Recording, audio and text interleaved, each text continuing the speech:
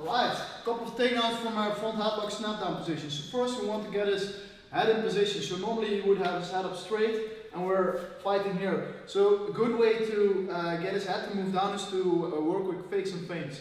So basically we have three ways to attack from standing position. We can either try and attack one of his arms, we can attack one of his head, or we can attack his legs. So for example, a good way from when somebody's in straight posture to attack is to grab a leg first. And from here, this brings us the head. If you snap the head down in a resting position, you don't want to go below the armpit because this gives him access to your back. Yeah? So what you want to do essentially is get the head inside your chest and keep your elbow tucked inside. So keep the elbow against his ear inside. Don't flare out because he will go under and he can shoot out. Of course, keep your legs in position and here take control over his arm. So now what I do, I circle towards the arm I control to prevent him from grabbing anything. If I circle this way, he can easily grab up a single and we're in trouble again, which is a shame because we have a good position, so we go up this side. If you try to attack with this arm, you have control there on the outside. Now, for a snap down, what I like to do is grab a chin strap position, so just put your fingers underneath his chin like so, here, and from here I'm going to circle and snap his head down like this. And from here we have multiple ways to attack. One of the easiest ways now to go over and get into basically a front headlock turtle position. So from here we have plenty of attacks and we'll talk a little bit about control from there. Okay? So from here we snap that down, keep the elbow inside, block the arm. So if he tries to grab your leg here, you block, circle, pull down, and from here, especially when he goes on the knees, you can go into a front headlock position. So that's one. Now, a lot of times what you will encounter when you snap people down like this is that people will post their legs up. So they want to keep their legs up and their head comes down. In positions like this, now we want to ground them. We have different ways to do this.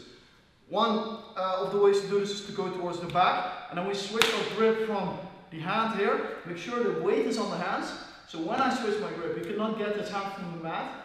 So if I don't have enough pressure, you can use this hand to build up and start grabbing my legs, which would be a shame. So keep them on the floor, go sideways, go towards the back. Here you can just put your foot on his foot, boom, and wrestle him down. Now again, different options here. Now he's giving me a whole myriad of space to go into back attacks. So snap down, boom, circle. From here, it goes up, switch towards the back, boom, we take him down. Alright, next, another way to approach this is when we snap him down and he tries to go up, what you can do is you can grab an additional leg. And this is a really nice position again. Make sure that his weight is on his hands. From here we circle towards the leg. I can either connect my hands or just grab the leg itself. And now, importantly, I'm not going to lift. What I'm going to do, I'm going to circle until the weight here becomes light itself.